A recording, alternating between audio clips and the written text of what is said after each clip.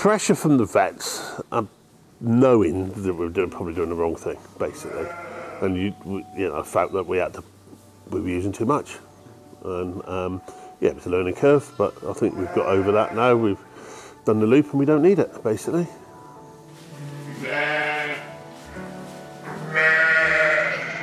Colostrum quality and your hygiene within the shed, basically, and making sure your sheep was fit. That's key. If your sheep isn't fit, your colostrum isn't fit, basically, and there's not enough of it. So if you do your basics right, the rest of I think the rest will follow.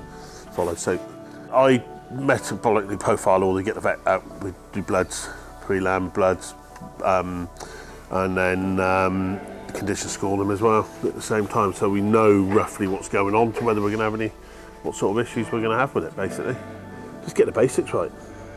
Just feed them well and get the basics right. That's all I can say, really. And hygiene within the shed. If you're lambing inside, hygiene is key.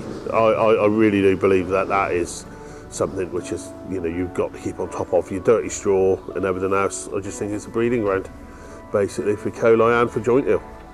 If you don't get that in right, it gets you. Basically, they're bedded up as and when.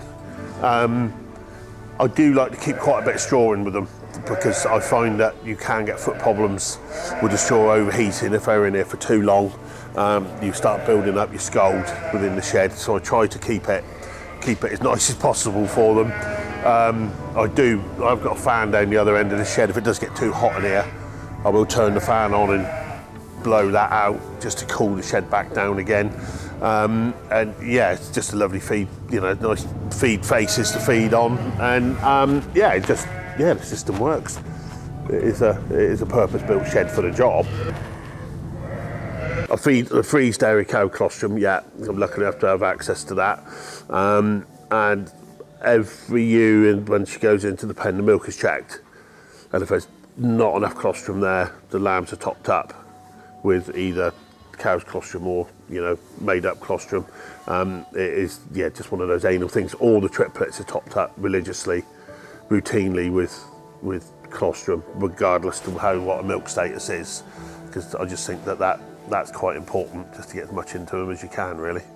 When we think about lambing, or some of the problems that we encounter, so things like watery mouth or joint ill to some extent, but infectious abortion as another example, they crop up in the last couple of weeks or at the time of lambing. And often that's the time where a lot of the phone calls happen to veterinary advisors, I've got a problem, I need to sort it out. But the reality is, and an infectious abortion outbreak is a good example, in the vast majority of cases, as a vet, I'm actually totally powerless. There might be a couple of things that I can do, but the real way that I can add value is to do it at a good time of year, where the costs are going to be controlled and small, rather than when you're fed up because it's going wrong in the ram shed. And you are right to be, you have worked all year, and realising it only happens once at lambing. So I think the key thing is think about it in enough in advance. Think about things like forage analysis. We should be doing that before, at Christmas time. We should be getting our diets sorted well in advance, and then the preparation is really key in order to sort of have the best lambing we can, really.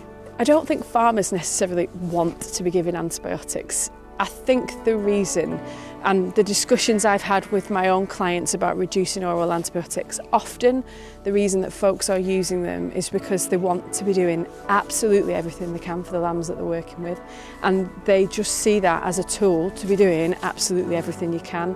And it's actually from a place of diligence rather than because there's any excitement about using antibiotics. So I think the motive is right, but I think actually, if I really want to see your sheep business succeed, then the thing that's going to do that is ewe health, ewe condition, ewe milk yield, because ultimately that's lamb growth and lamb sold. Now, if that starts going wrong, because my ewes aren't thin enough or my feeding goes wrong, the first thing that manifests with is weak lambs, poor colostrum. So really, if we really want to do absolutely everything we can for the whole sheep business, it's about thinking not just about the getting the watery mouth right, it's about the whole thing. So I guess what I'm saying is, if we get everything as good as we can so that we aren't relying on that antibiotic, it actually might be the gift that keeps on giving for the production of a sheep flock, because a watery mouth perpetual issue in a sheep flock is a symptom of something else, and if we can crack that, we might solve a lot of other issues on farm.